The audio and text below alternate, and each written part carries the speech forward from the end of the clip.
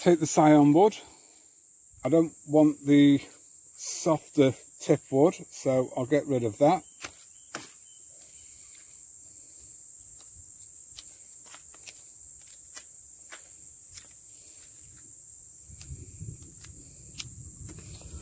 Don't want the brown wood, remove that. So what we use is this node here, but we found the more wood that's grafted on, the better the success rate. So we'll graft on,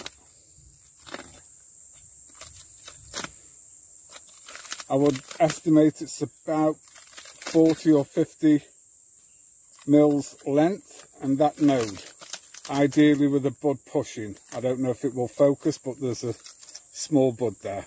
Yeah. So then we want wood that is of comparable diameter, ideally. We can graft small onto large, you just have to adapt how much you cut in. So first of all, we'll prepare the scion wood. So we're going to cut right down the middle of this piece of wood, and this is the bud here, so it will be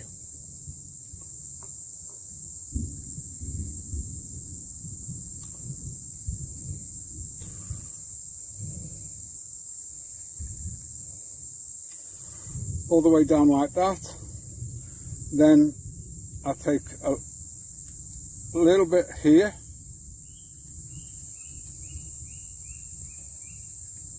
okay, then go back to the main rootstock.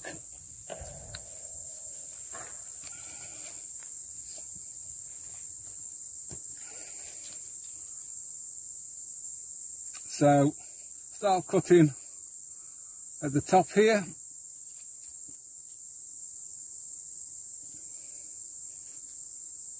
Cut deep enough so that the width is equal. Just to make life easy, I'll leave that little bit there just so that that sits in. Then taking grafting tape, this has a little bit of stretch to it.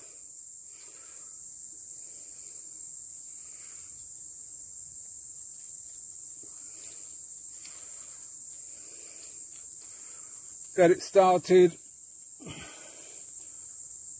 make sure that it lines up.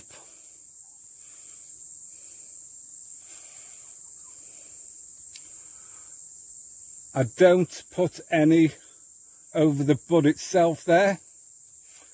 Make sure that the top is lining up.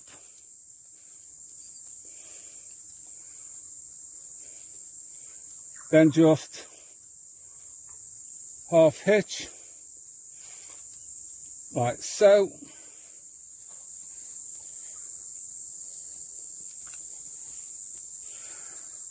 Then we take what we call parafilm. It's laboratory film. We use it in science labs. And I put this round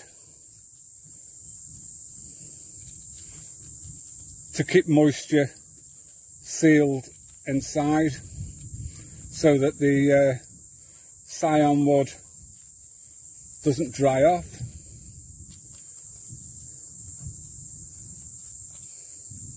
This parafilm will biodegrade and just break down, and the bud will just push through there by itself. As the graft grows, we'll prune back the rootstock, and eventually when it's big enough we'll cut off the grafting tape that we put on. So we'll go to one that's grafted and already growing.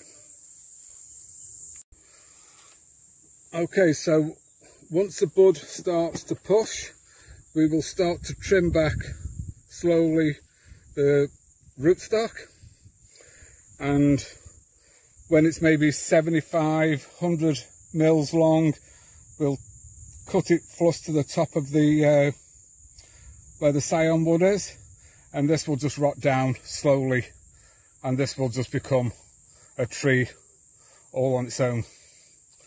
And I'll show you an established one to show you where the graft is. Okay,